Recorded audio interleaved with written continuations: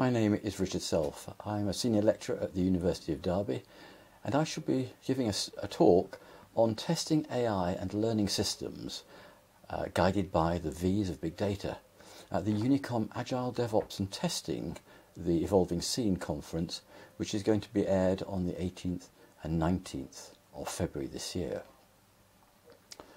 My focus is on the difference between how we have to test AI and learning systems compared with our traditional systems. And I'm sure many of you who are attending are used to software testing using traditional sorts of systems where we have a very, very precise requirement specification that we can then use to build the test cases. AI and learning systems don't seem to work like that. We have to think about the testing in a very, very different way.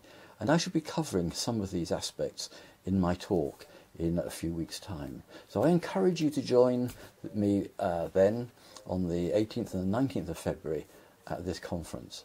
You will learn a lot. Thank you.